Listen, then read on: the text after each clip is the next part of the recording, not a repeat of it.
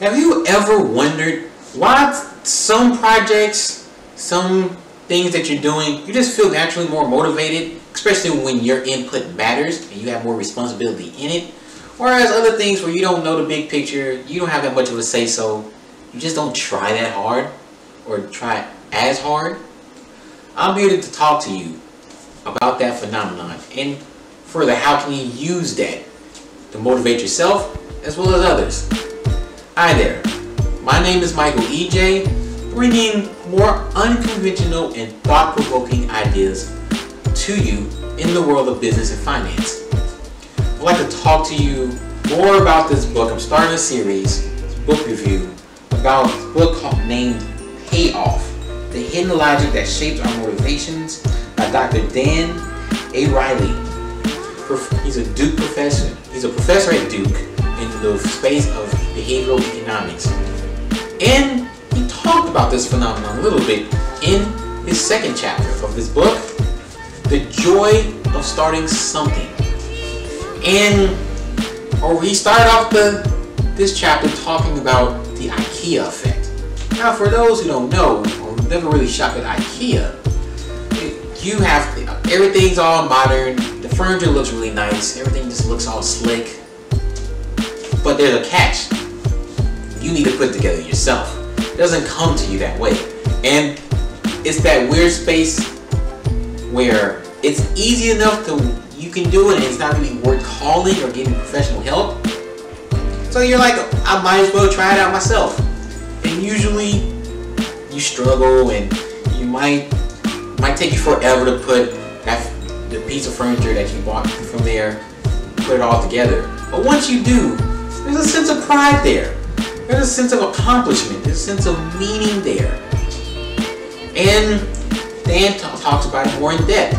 Basically, there's a connection between effort, ownership, and motivation. The more ownership you have over a project or maybe your work, the more effort you give. And more effort you give is directly connected to motivation. You feel more motivated because you have more skin in the game, essentially. So he builds on that by talking about an experiment he ran with other professors about origami creations. Essentially, they took a couple of participants and gave them varying degrees of instructions for creating some origami. So in some they were very detailed, straight from the T, they give everything from A to B, it's right there. And everything looks great. And some, the instructions were more vague, less pictures, less arrows, trying to figure out what's going on. And you just kind of have to figure it out yourself. Now at the end of that experiment, what Dan and his colleagues found was that even though the origami creations didn't look as crisp or clean with less instructions, the people who created those actually valued it more and expected others to pay more for it than the other participants that had all the instructions and it at least aesthetically looked better. He kind of mentioned like, hey, when you give more, you expect more. It goes back to that pride thing. Pride is a driver. Self-recognition, self-accomplishment, it's a driver in our motivations. So you need to play into that. I have a little bit of experience in that myself. Back when I was in college, I took a summer internship at Goldman Sachs in Salt Lake City. Halfway in there, I came across some other interns, and it was self-initiating a project to help minimize flaws within a certain operating system. Just helping with a process, and I didn't think that much of it at first, but one thing I found out and started realizing was that I put a lot more effort and energy in that self-initiated project with these other interns than in my day-to-day role. The reason why they actually hired me. And it probably came back to bite me in the butt because I've probably spent those last 2 weekends there. I put in a lot of work.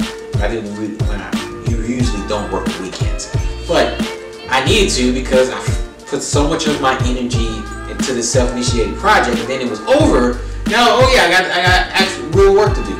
So it was easy to find the motivation. It was easy to get up, and it's because not only was I putting more effort, I had more ownership. I had more skin in the game. It doesn't matter if I messed up day to day. I mean, there's other checks and balances behind it. When you self-initiate something, that's all on you. When you're with a team, it's all with the team. And you have to be in a team where you're comfortable speaking up, of course. But if you have a say-so, it makes you try harder. It behooves you as a manager or even as a parent to create more ownership for the people you're advising. It just makes pure sense. It just makes the connection, and you'll get the best them when that happens. So yeah, that's the big idea. Second one out of 3 that I will be discussing from Payoff. Great book, talks about different ins and outs of motivation, different experiments connected to motivation. Yeah, it's a great book, and learning how to keep yourself motivated and learning how to motivate others is very important. Which is why I'm bringing you these videos talking about this book in particular. So that's it for today. By the way, if there's any business or finance ideas or books out there you would like for me to discuss more in depth that may go a little bit against the grain, you might not believe it, you might not, I'll talk more about it. If you just leave them in the comment section below, I'll go out the way and buy the book. And we'll have a discussion right here. Make sure to subscribe to my channel, get more thought-provoking and unconventional ideas. Until next time, peace.